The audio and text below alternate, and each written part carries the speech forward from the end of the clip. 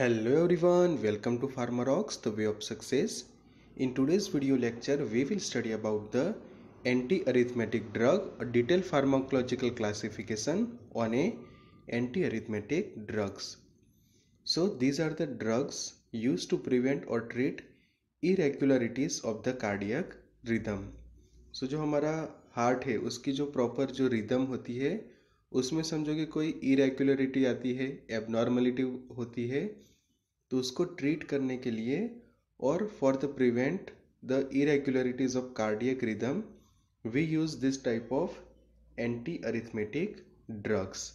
So अरिथमियाज are the most important cause of sudden cardiac death. कि जो heart attack आता है, कार्डियक स्ट्रोक होते हैं, उसके कारण जो डेथ होती है उनका मेन कोज क्या है? अरिथमिया. कि जो नॉर्मल हार्ट की जो रिदम होती है वो चेंज होती है, अल्टर होती है और उसके अंदर इरेगुलरिटीज प्रोड्यूस होती है. सो उसकी ट्रीटमेंट करने के लिए we use the anti arithmetic drugs.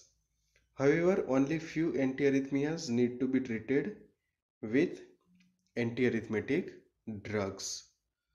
So in this lecture we will study about the detailed classification of these antiarrhythmic drugs. So let's start in this video. So first of all, you can use the PharmaRocks mobile application which is available on Google Play Store. So you will find the various test series on our mobile application. For test series, you can contact on 9016312020. Study materials are also available on PharmaRocks mobile app. So download the app PharmaRocks from Google Play Store. Subscribe the channel and press on the bell icon and never miss any video of PharmaRocks. So anti-arrhythmic drugs कि जिसके अंदर सबसे पहले है class 1. Class 1 को कहा जाता है मेम्ब्रेन स्टेबलाइजिंग एजेंट और सोडियम चैनल ब्लॉकर्स.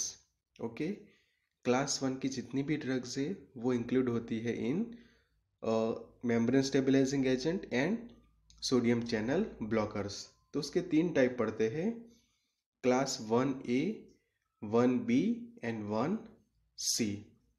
तो 1A के अंदर क्या है कि moderately decrease the dV/dt of zero phase. जो कार्डियक रिदम का जो हम ग्राफ लेते हैं उसके अंदर जो this type of drugs class 1A moderately decrease the dV/dt of A zero phase.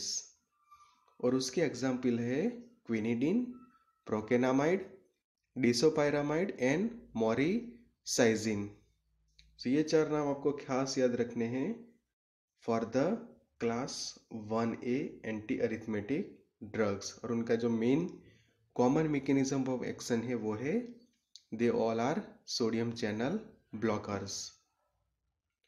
Next देखते हैं class 1B, little decrease in dV/dt of zero phase. They are lidocaine and मैक्सिलेटाइन. ये 2 ड्रग्स है वो है क्लास B की. Next third class, it is a class 1C, marked decrease in dV/dt of zero phase. उसके example है प्रोपाफेनॉन and फ्लैकेराइड. सो ये काफ़ी important है class 1A, B and C के सभी के आपको एग्जाम्पल्स जो है वो खास याद रखने हैं इन एंटी अरिथमेटिक ड्रग्स. और इनका कॉमन मैकेनिज्म याद रख सकते हो आप, सोडियम चैनल ब्लॉकर्स. नेक्स्ट जो क्लास है वो है क्लास 2 ड्रग्स की जो है एंटी एड्रिनर्जिक एजेंट्स, जिसके हम दूसरे वर्ड्स में कह सकते हैं beta blockers. So beta blockers की जो ड्रग है, जो पीछे लोल है वो वाली ड्रग्स. ओके, तो जिसके अंदर प्रोप्रानोलॉल, इस्पोलोल एंड सोटालॉल. सो जो सोटालॉल है वो क्लास 3 के अंदर भी इंक्लूड की जाती है. सो सोटालॉल is come in A class 2 as well as in A class 3. Next class, number class 3, agent widening action of action potential. Okay, कि agent widening action potential, these R A class 3 drugs जिनको second word में कहा जाता है potassium channel blockers, prolong repolarisation and effective refractory period की जिसको हम ERP कहते हैं। सो मेन आपको याद रखना है क्लास 3 ड्रग्स की widening action potential, potassium channel blockers, prolong repolarisation and effective refractory period, ये उनका मेन मैकेनिज्म है। उनके एग्जांपल देखते हैं। First it is a एमियोडारोन, second is ब्रिटिलियम, it is also consider in A class 2, and third one डोफेटिलाइड and इबुटिलाइड। सो ये 4 drugs include है इन ए class 3 antiarrhythmatic drugs, also called a potassium channel blockers. Next देखते हैं class 4. So they are calcium channel blockers की जिसको हम CCB भी कहते हैं, calcium channel blockers drug. So they are verapamil and diltiazem, ये 2 drugs है। So calcium channel blockers act as a antiarrhythmatic drug, so they are verapamil and डिल्टियाजेम। ये 2 drugs है कि जो कैल्शियम चैनल ब्लॉकर है वो अरिथमिया के ट्रीटमेंट के अंदर भी यूज की जाती है।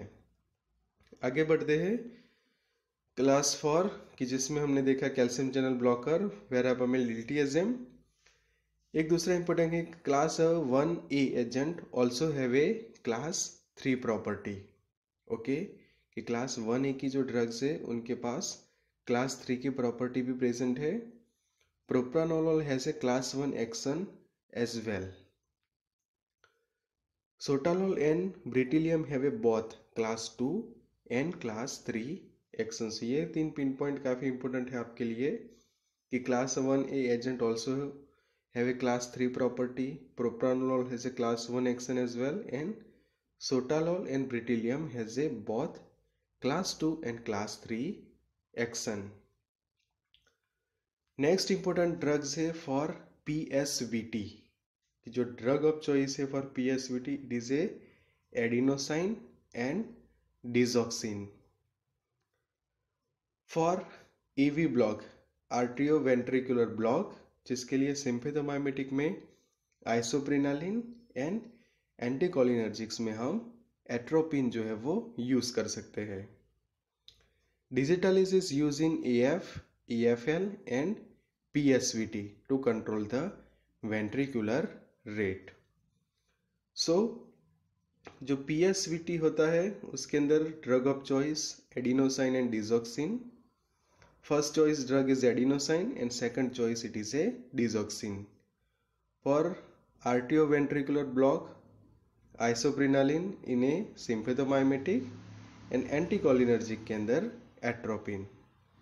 Digitalis is use in AF, EFL and PSVT to control ventricular rate. Okay, सो आप सभी को क्वेश्चन होगा कि what is AF, what is EFL and what is PSVT। So let's check the detail about this AF. So AF mean arterial fibrillation, okay, is a form of arrhythmia और irregular heartbeat। कि समझो कि patient के अंदर irregular heartbeat है तो इन medical terms we can say arterial fibrillation AF, in which the arteria, the two small upper chamber of the heart, quiver instead of beating effectively, कि जिसके अंदर क्यूअरिंग होने के चांसेस होते हैं इंस्टेड ऑफ बीटिंग इफेक्टिवली, कि जो उसके जो नॉर्मल बीट्स होते हैं उसके अंदर चेंज होता है। So it is the one of the most common form of cardiac arrhythmia affecting 0.4% of the general population and 5 to 10% of person over 65 years of as. कि जो कॉमन कोजेस जो हम कह सकते हैं फॉर द अरिथमिया, तो जिसके अंदर आर्टेरियल फाइब्रिलेशन खास इंक्लूडेड है, affecting 0.4% of the general population and 5 to 10% of the person over 65 years of as. सो हम कह सकते हैं कि जो आर्टेरियल फाइब्रिलेशन जो होता है उसके कारण भी इरेगुलर हार्ट बीट होते हैं। नेक्स्ट जो हमने देखा था EFL मतलब arterial flutter is a type of abnormal heart rate or arrhythmia. It occurs when the upper chambers of your heart beat too fast. Upper chamber जो होते हैं हमारे वहाँ पे समझो कि हार्ट बीट बहुत ही ज़्यादा है. So when the chamber in the top of our heart beat faster than the bottom ones, it causes our heart rhythm to be out of synchronisation की जो टोटल प्रॉपर सिंक्रोनाइजेशन होता है अपर chamber और lower chamber के बीच में वो disturb होता है कि जिसके कारण हो सकते हैं एबनॉर्मल हार्ट रेट की जिसको कहा जाता है arterial Flutter. So main causes क्या है उसके कि chamber in the top of our heart atria beat faster than the bottom once कि जो अपर है उसको हम आर्ट्रिया कहते हैं, जो लोअर है उसको हम वेंट्रिकल्स कहते हैं. सो जो अपर चैम्बर है वो फास्टर बीट करता है compare to the bottom one. It causes our heart rhythm to be out of synchronisation कि जिसको कहा जाता है इन medical term arterial flutter. Next important term it is a PSVT, paroxysmal supraventricular tachycardia. It is an episode of rapid heart rate that start in a part of the heart above the ventricles. Paroxysmal means from time to time. Okay ये जो word है कि paroxysmal means from time to time. So paroxysmal supraventricular tachycardia, it is an episode of rapid heart rate that start in a part of heart above the ventricles. So thank you friends for watching this video. Message to join our WhatsApp group. Send your name, city name and WhatsApp it to 942618086. For test series you can contact on 9016312020 or download the app PharmaRocks which is available on Google Play Store.